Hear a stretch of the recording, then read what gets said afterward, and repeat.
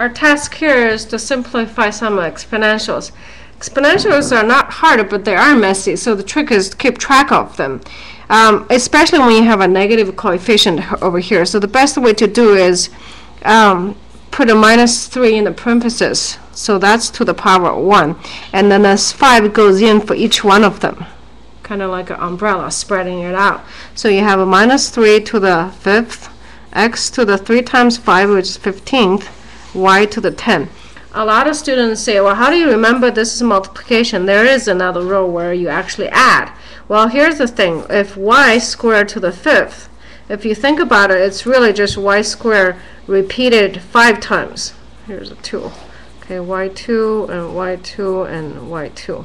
If you use the other rule where you have different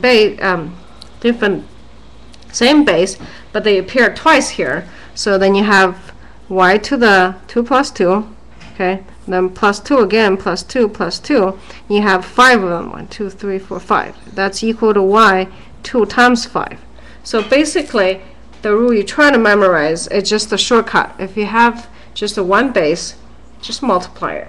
Okay, let's take a look at another one. A to the 3rd, c to the 5th, divided by a to the 5th, c to the 3. The whole thing to the 3rd. Now, if you attempted to distribute it right away, don't, because it's going to get messier. What you can do is simplify everything inside first. Much like you were learning algebra stuff, that you do the parentheses first. So let's take a look.